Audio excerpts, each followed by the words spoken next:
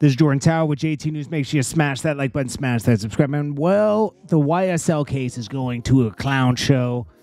I expect Young Thug to be home soon because there's just so much going on. It's like lawyers are getting penalized, jurors are calling the judge out of his name, lawyers saying they can't get paid. I mean, it's just, they don't even have a lot of evidence. It's just craziness.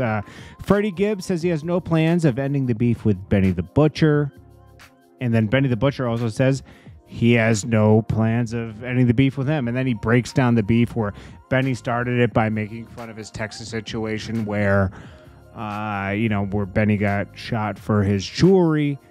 But I think it started before then where Benny the Butcher said something slick about Freddie Gibbs online. And that's when Benny the Butcher felt like they weren't friends anymore. But, I mean, that's when Freddie Gibbs felt like they weren't friends anymore. But you know what? It's a petty, stupid beef. And both of them prove how not street they are with certain stuff to do. Like, Benny was showing off the chains he stole from Freddie Gibbs and Buffalo, but Freddie Gibbs wasn't even moving properly in Buffalo. It's just, the whole thing is retarded. A$AP Rocky appears to be the perfect partner for Rihanna. This is somebody reporting this because he knows how to be, he knows that she's a star. He has no ego about it. Okay. I mean, I think that's the only way this relationship was going to work anyways, he stands off to the side while she, does her thing. It is what it is. This is the football star. What's his name? So ex-Raiders Henry Ruggs pled guilty in fatal DUI case, avoids 46-year sentence. Yeah, that's nasty. He killed somebody. Wasn't this in oh yeah. He drove 150 miles per hour following drinking at Topgolf location. I think this was in Vegas. And he was double the legal driving limit. Had a loaded pistol. I mean, this guy's it's like psycho stuff. Like you want to go to jail for the rest of your life. This isn't like, oh yeah, he was just having a fun night. You killed somebody. We'll see what his sentence is later.